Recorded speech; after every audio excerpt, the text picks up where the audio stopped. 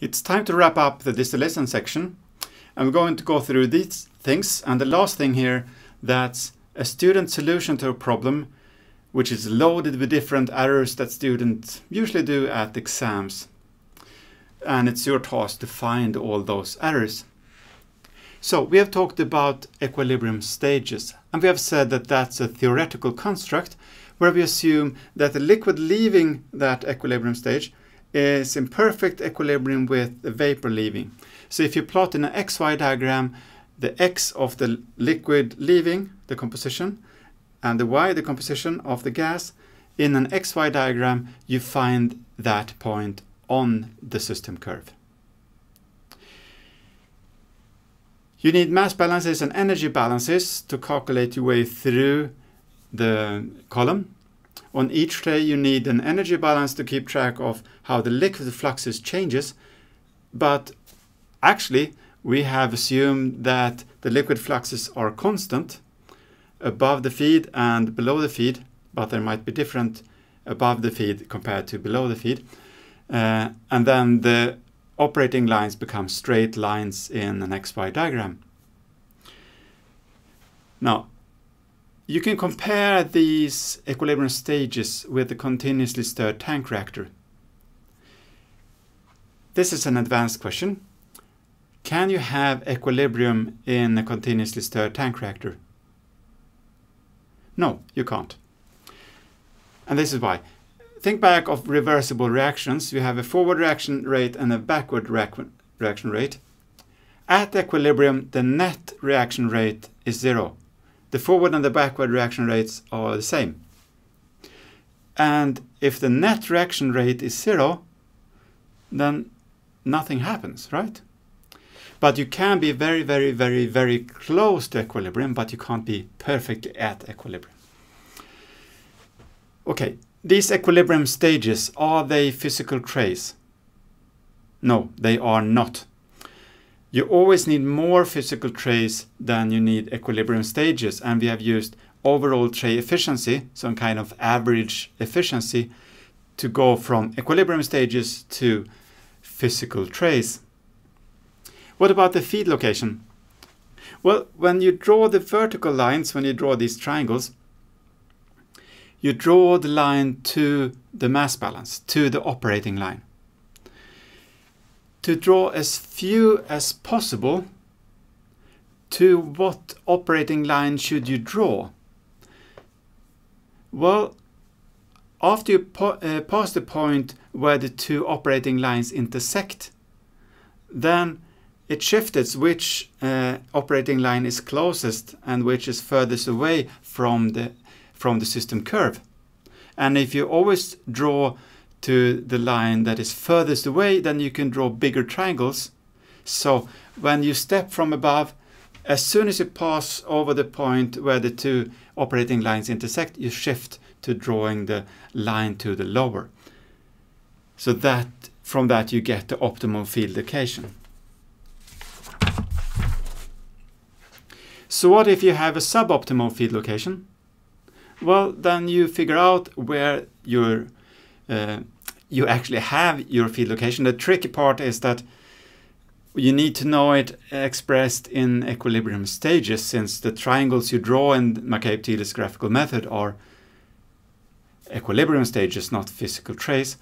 But if you know that, then draw so many triangles towards the upper operating line as you really have, and then switch to the lower. And then you will need more triangles, like in this diagram here.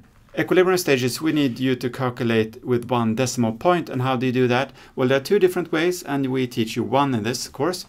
You take the horizontal line of the triangle you're drawn, and then you go immediately above the point where you want to end, and then you compare that distance with the full distance. And you do the same way for the feed location and for the total number of trays. In this demo, I'm using a program where you, instead of setting XD and XW, you set the operating conditions. So we have how many ideal stages we have above the feed and below the feed, and then it calculates XT and XW for us. So this is simulating a real column, or using the same kind of simplifications we've done before. So we have 3 ideal stages above the feed, so 1, 2, 3, and then we shift to lower. So this is a suboptimal feed location, right? We can change that to optimal feed location. And then we see that XD actually increased a bit and XW decreased a bit. Okay, what happens if we change feed condition? Well, we can change Q, for example, to 0. That means that this line will instead go horizontal. And if we keep the lines in the positions we have with the same slopes, well, then we're going to go out there, and we need to do a smaller triangle. And then we need to move things around a bit. So what happened now? XD decreased. And XW also decreased. And you can play around this in your mind. If you set the reflux ratio and you set the boil-up ratio, then you actually set the slopes of the operating lines, and they must still intersect each other at a point on the Q line. And the Q line is fixed, and you just have to move around these ones until they fit. And the problem is that you still have to draw exactly 7 triangles. So that's a real hassle to do by hand. How low reflux ratio can we have? Well, if we set to 0 now, that doesn't work, right? No. But if you set Q to 1 and reflux ratio to 0, it actually worked. Why is that? Well, this is a setup where you actually have the feed coming in as a liquid at the top. Now you don't need a condenser. Okay, let's play around with some other things. Let's increase the reflux ratio. You see now that the XD here, that's 0.56. Let's increase the reflux ratio. Now XD moved away from the feed composition, and it moves even further away. And the more we increase the reflux ratio, the further away XD is from XW. And the same thing with the boil-up ratio. If we change that, let's lower that to 2. Then XW comes closer to the feed. Let's increase it. Then it comes further away.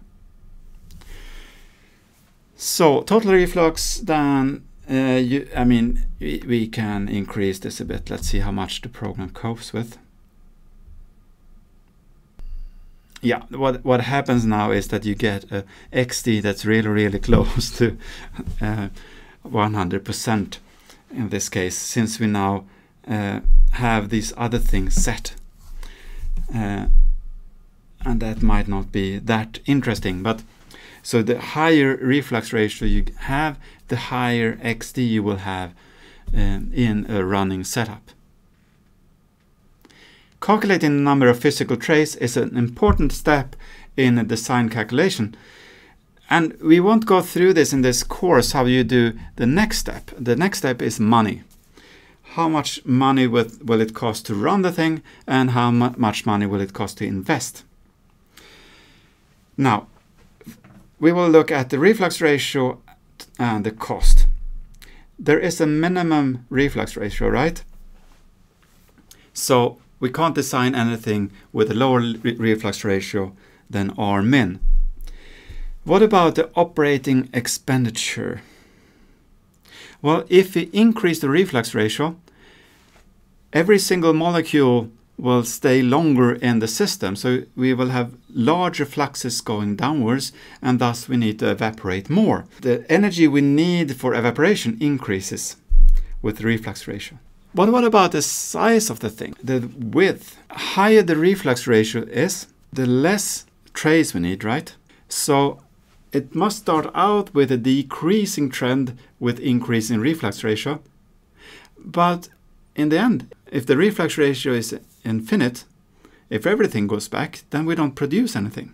So the higher we get, the larger, the wider the distillation column must be. So thus we get a curve that looks something like this.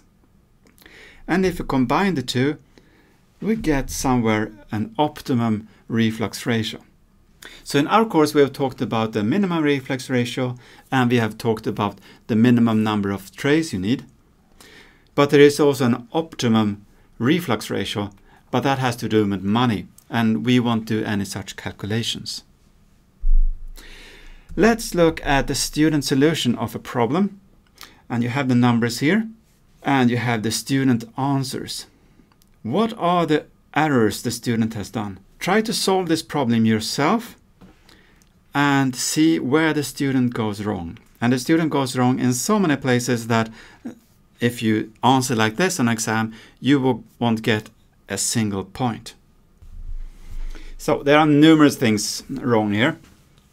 And when I correct exams, I only give deductions once per error.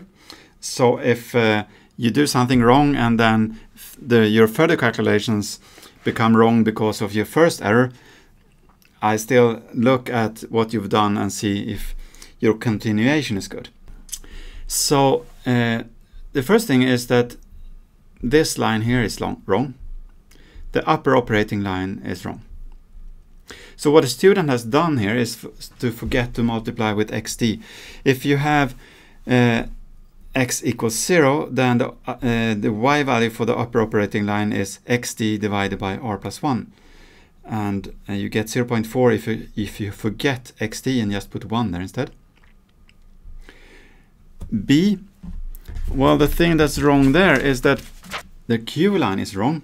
It is a liquid feed at its boiling point, and that should be a vertical line.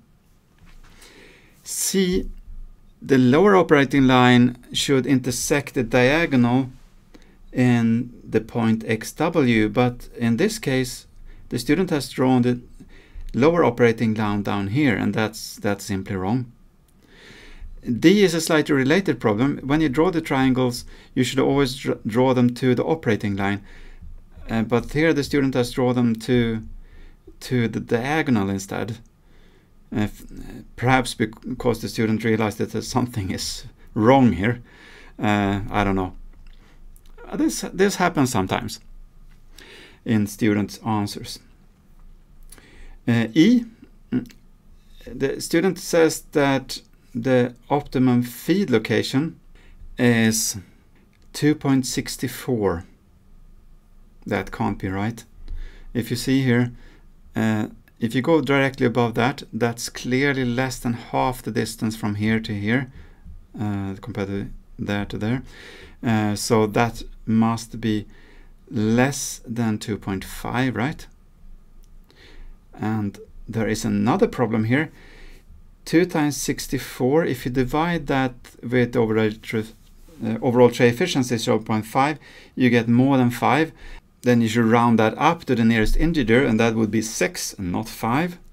G, 5.5. Well, the first thing is actually you have a reboiler.